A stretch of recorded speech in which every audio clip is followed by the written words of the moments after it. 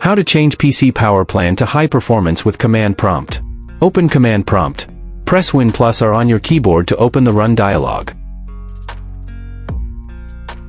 Type CMD and press Enter to open command prompt. List available power plans. In command prompt, type the following command to list all available power plans along with their GUIDs.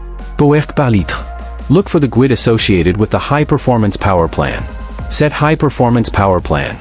Once you've identified the GUID of the high performance power plan, use the following command to set it as the active power plan. powercfg/setactive a high performance GUID. Replace a high performance GUID with the GUID of the high performance power plan.